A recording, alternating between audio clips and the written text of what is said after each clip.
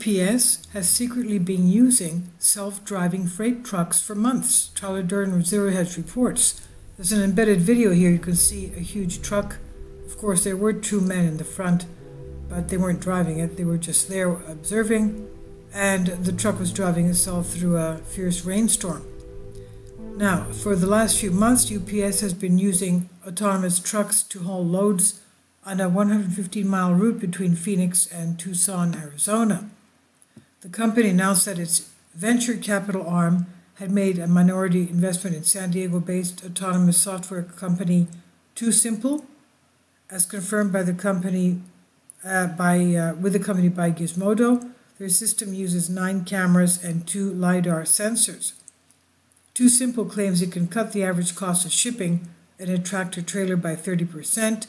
In an announcement about the new partnership, UPS Ventures Managing Director Todd Lewis said the venture arm collaborates with startups to explore new technologies and tailor them to help meet our specific needs. This is according to Gizmodo.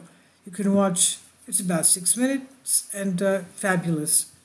Now, while the current system requires a backup human driver and an engineer, tusimple has been working with UPS to achieve full Level 4 human-less autonomy.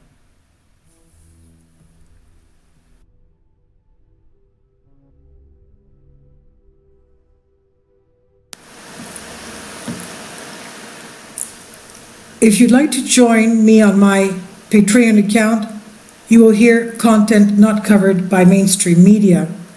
These riveting stories will be based on my research, and I will state my opinions and give my personal insight on diverse and controversial subjects and world events not covered by mainstream media, and not supported by YouTube guidelines.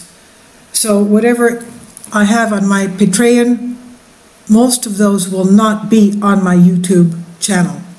Please consider becoming a member today. More of the most significant and important videos will be on my Patreon channel. Your support helps me to continue my research and keeps this YouTube channel alive.